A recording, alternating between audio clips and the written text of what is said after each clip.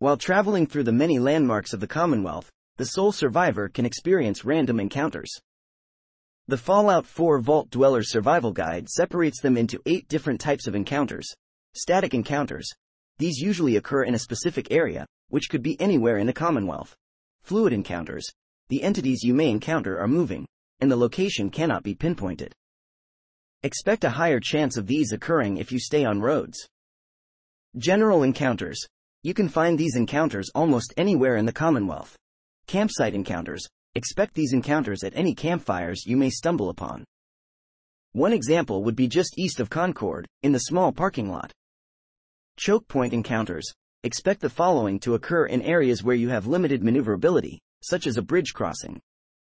Animosity encounters.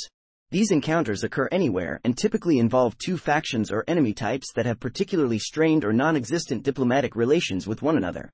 Treasure hunt encounters. These follow a similar pattern. You encounter a dead person with a note on their corpse.